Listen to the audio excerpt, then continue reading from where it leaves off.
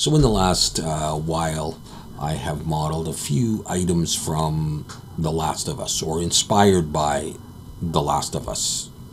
And here I've got a couple of air conditioners that you would see in one of the levels of the game. All right, so I really do like the models in the game, and the texturing in the game itself is incredible, of course. I modeled this scene from The Last of Us as well. And this is the courtyard, and although it's not exactly from The Last of Us, it actually was inspired by the courtyard scene as Joel and Tess head out to meet with Robert or whatever, or on one of their trips with Ellie. And so it was inspired by The Last of Us. And in the meantime, I've been working on some texturing that might pass for some damage in a scene like The Last of Us. And this is just one of or a couple of examples of that kind of stuff. And so I've used some of that here. This is not The Last of Us, this is the post-apocalyptic classroom, but you'll see some similarities between this amateurish similarities, I might say, compared to the next image, which is what I want to tackle next. All right, but my point is, again, sort of inspired by The Last of Us. And this is the real deal. This is one of the images from the game, a screenshot I just found on the internet, and I want to do some of this. So I'm going to zoom in a little bit here, and of course there's no way that I'm going to be able to replicate what these guys and gals 20 to 30 years old, Naughty Dog, are doing, because they're the pros, right? But we're going to have some fun with creating a scene similar to this in this post-apocalyptic The Last of Us world. So there are some relatively straightforward components to this. Of course, we're going to have a wall right here, and we're going to have some windows. We got some window frames. We can do that, and some doors. Let's just forget about this piece for now. We've got some chairs here. There's 3 of them there, and it looks like there's another 3, so they're in groups of 3. We got relatively straightforward table. We can use the wood that we used as a smart material in the post-apocalyptic classroom, maybe with some modifications if we need it. So we have our wood material pretty much already.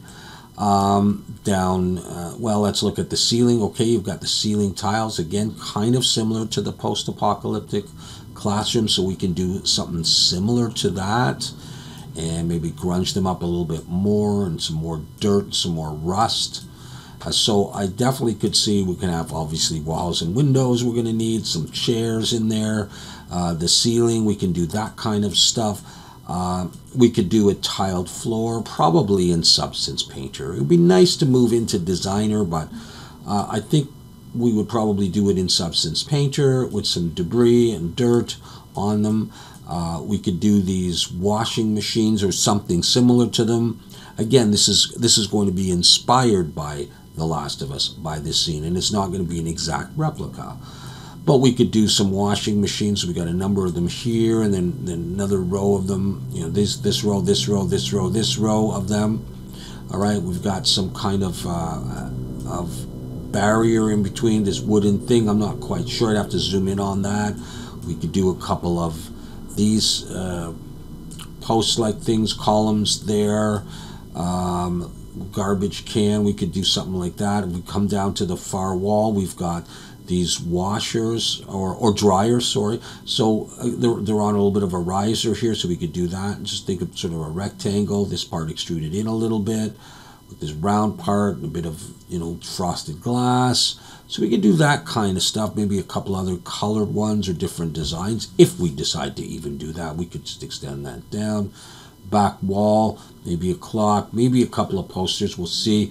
I don't know that I would do this thing here. Maybe we'll just bring these to the end or leave that blank.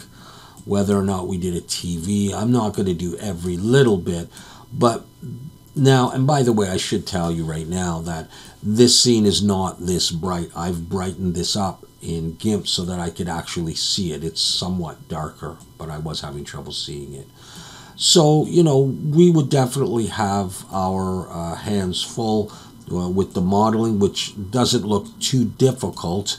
The real challenge is the texturing, and we'll do our best to make something that lives up to the theme of this, at least. All right, with some dirt and debris. You can see that there are a lot of streaks here. Okay, so there's some dirt and some streaks. All right, maybe we'll have a closer look at that. I haven't done too much of that in my videos, so yeah, some of the textures don't look too bad. A lot of streaks and stuff. So we'll do what we can anyhow. We'll block out the main scene and some of these items here, and we'll think about how we could do our tiled floor and our ceiling with a few of these pieces broken off.